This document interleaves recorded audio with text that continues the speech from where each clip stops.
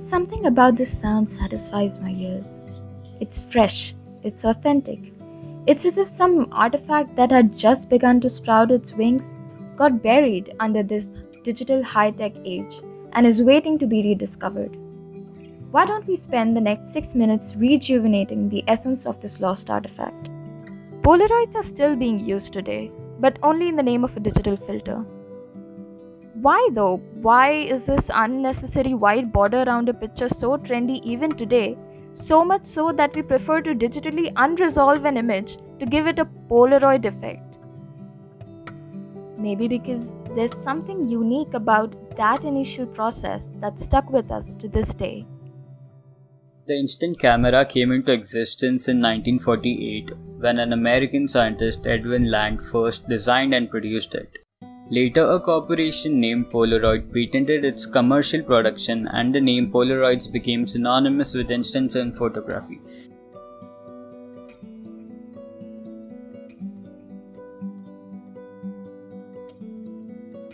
Let's do one thing. Let's hop on the light beam and trace its path into the camera. Here we go. The light entering the camera from the subject first meets the camera at the taking lens system. This is the first component through which light passes. The taking lens is a short 4-element f/8 lens. f/8 is a number that basically decides how much light should enter the camera. Focusing is achieved by the first movable lens. A gap just between the third and the fourth element of the taking lens system houses the shutter blades. They are controlled by an electronic circuit, and this is one of the main reasons we required a DC source to use these cameras. Other than that, it's just good old optics. The shutter opens, increasing the effective aperture of the lens till an electronic command tells it to shut it again. The exit to this 4-element system is basically a virtual aperture through which light passes and is fixed for all focusing settings. All of this happens within milliseconds.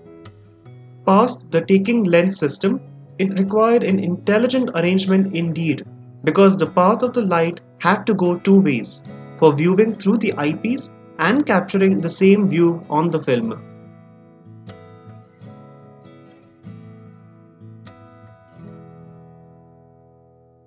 The erect image had to be displayed to the photographer with an even number of reflections to avoid the reversal of the image. This was done by using a plane mirror, a front surface Fresnel mirror, an aperture stop, a concave mirror, and an eyepiece. All these components with precision positioning made it possible for the photographer to view the light entering from the taking lens strikes a plane mirror placed at a particular angle.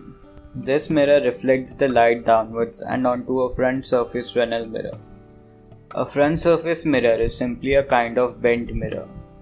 Light gets reflected from this mirror and passes through an aperture stop, but not before another reflection from the plane mirror.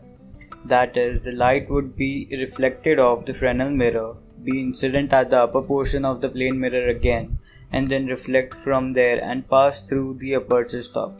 This double reflection solved the problem of achieving an even number of reflections and preventing image reversal. The aperture stop is just big enough that the light can fall exactly within the area of last two optical components, that is, the concave mirror and an eye lens. These two together act to form a real image. Although elaborate, there still existed certain optical challenges in this setup, which were countered by incorporating excellent design considerations. For capturing an image, the shutter button is pressed. This button triggers a cocked spring mechanism that moves the Fresnel mirror, lifting it up against the plane mirror, and at the initial position of the Fresnel mirror now lies the exposed photographic film. Oh, and surprise surprise, on the back of the Fresnel mirror is attached another plane mirror which does the job of this mirror now. Now that our setup is ready, a click sound, the shutter exposes the film for that 1 millisecond and the mirror focuses the light down towards the photographic film. The basic idea of the film is to capture patterns of light using special chemicals. The light hits the film and starts off a chemical reaction. A normal film consists of a plastic base that is coated with particles of a silver compound. When this silver compound is exposed to a large number of light photons, it reacts to form silver atoms. These silver atoms coalesce into larger granules, which you can see here. The black and white film has one layer of these silver granules, while the color film has 3 layers.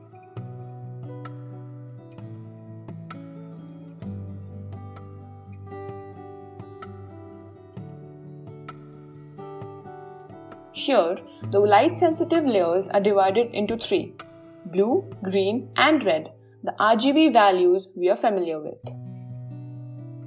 To turn this into a picture, you have to develop the film using some more reagents. The 3 dye colors are cyan, negative of red light; magenta, negative of green light; yellow, negative of blue light. Developed color film has a negative image.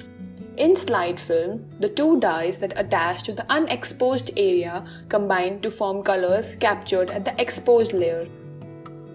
The film passes through rollers which, in addition to ejecting the film out of the camera, also press down on the film, thereby releasing the reagent from the borders of the film.